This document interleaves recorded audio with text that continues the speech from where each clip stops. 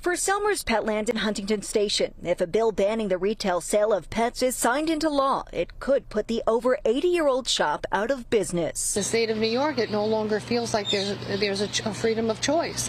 Jessica Selmer takes pride in what she calls the safe sale of live companion animals, which she says accounts for 80% of sales. While the third-generation owner of the pet store is pro-rescue, she says it's just not for everyone.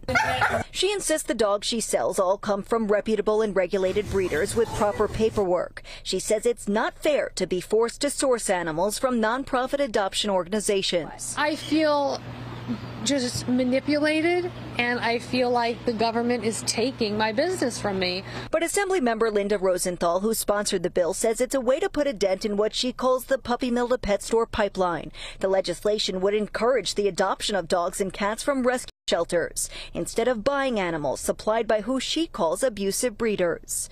I've seen the heartbreak, people who've bought these dogs in pet stores for like $5,000 and up. And we know they come from puppy mills. They're congenitally sick.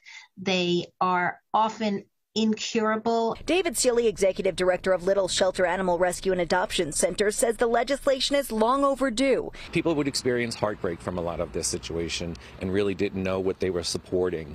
So I think it's a massive win for the animals and the people.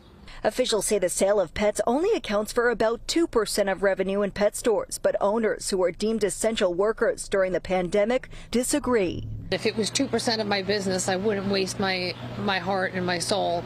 We reached out to Governor Hochul's office. We're told she's reviewing the legislation. Now, once she receives the bill, she'll have 10 days to sign off on it. Jody Goldberg, Fox 5 News.